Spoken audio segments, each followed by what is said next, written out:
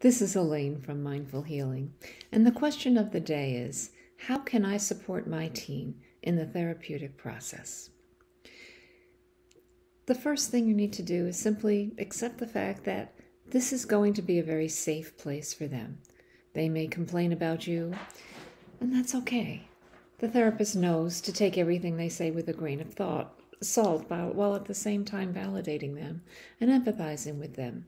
That doesn't mean they're encouraging them to think negatively about you. So number one rule in supporting your theme in therapy is don't be anxious about how you're going to be perceived. The number two rule is listening. Just listen.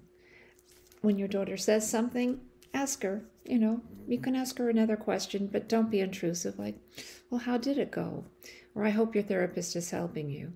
Or is there anything your therapist seems to think that I could do to change and be supportive of you? Just keep the questions open-ended and convey a non-judgmental, supportive stance, and your daughter or your son will open up more to you as time goes by. And even if they don't, you'll start to see changes in how they interact with you. Therapy is a wonderful thing for a teen to have. Another validating adult who often says the same things you do, but it will be heard differently. Have a great day.